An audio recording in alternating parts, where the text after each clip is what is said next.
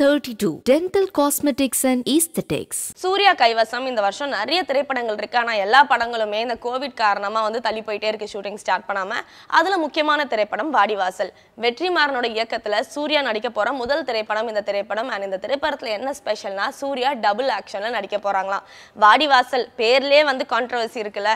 So ஜல்லிக்கட்டை மையப்படுத்தி maybe இந்த படத்துல கதை நகரலாம்னு சொல்லி எதிர்பார்க்கப்படுது. ஆப்வியஸ்லி அதுவா தான் இருக்கும். வாடிவாசல் படத்துல சூர்யா டபுள் ஆக்ஷன் பண்ணியிருக்காரு. சூர்யாக்கு டபுள் ஆக்ஷன் ஒன்றும் புதுசுல நிறைய திரைப்படங்கள் ஆல்ரெடி பண்ணியிருக்காரு. மாற்றான், வாரணமாயிரம் போன்ற படங்களை பார்த்தீங்கன்னா அதுலயுமே டபுள் ஆக்ஷன்லாம் பண்ணியிருப்பாரு. ஸோ அவர் டபுள் ஆக்ஷன்ல பண்ண போற 7வது திரைப்படமா இந்த வாடிவாசல் இருக்க போகுது. இதுக்கிடையில நம்ம சூர்யா அருவா படத்துக்கும் ஓகே சொல்லியிருக்காரு நம்மளோட ஹரி டைரக்ஷன்ல.